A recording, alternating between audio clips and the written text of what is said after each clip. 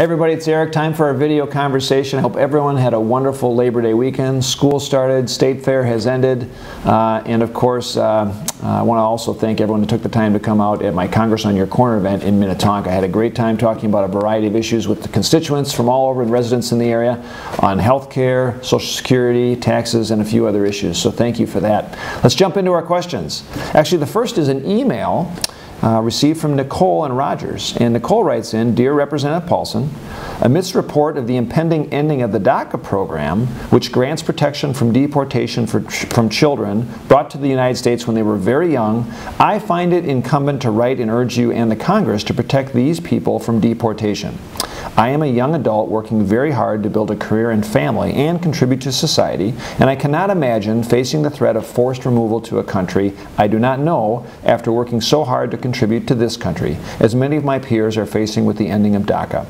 I know several people in this situation, as many people my age do, and we are incredibly concerned for our friends. Please stand up for the people who, through no fault of their own, are facing forced removal from this country by protecting the DACA program. Sincerely, Nicole. Nicole, thank you. You encapsulated that very, very well.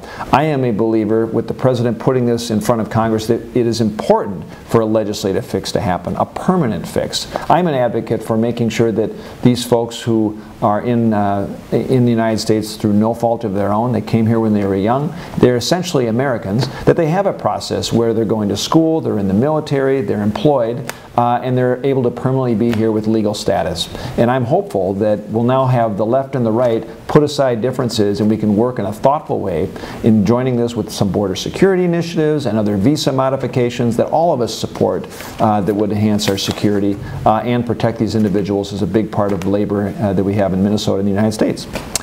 Next up is an email from Sonia in Maple Plain, who called, she called in with a phone call asking, as a constituent, I urge you to demand congressional leadership and Congress to reconvene an emergency session immediately to take action for the victims of Hurricane Harvey.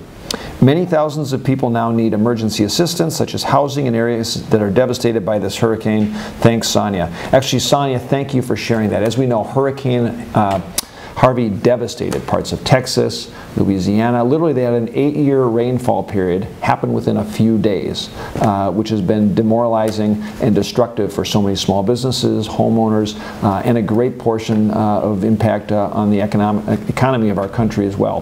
The good news is, right upon convening for session this week, when Congress came back, the House took its first action to provide relief for FEMA, emergency assistance, and also the Senate took action following up on that, and the bill is now on its way for signature to the President to replenish those efforts to make sure these people can get back on their feet again. The generosity that so many Americans and Minnesotans in particular have given to those areas of devastation and travesty has been heartwarming and actually very inspiring. And I think those services are going to continue to be needed and happen as Hurricane Irma approaches the coast now in Florida. I want to thank everyone that took the time to share your thoughts, your questions, your ideas. Continue to reach out anytime on Facebook, Twitter, on Instagram, and of course you can reach me anytime at the website at paulson.house.gov. Have a great weekend and a great week.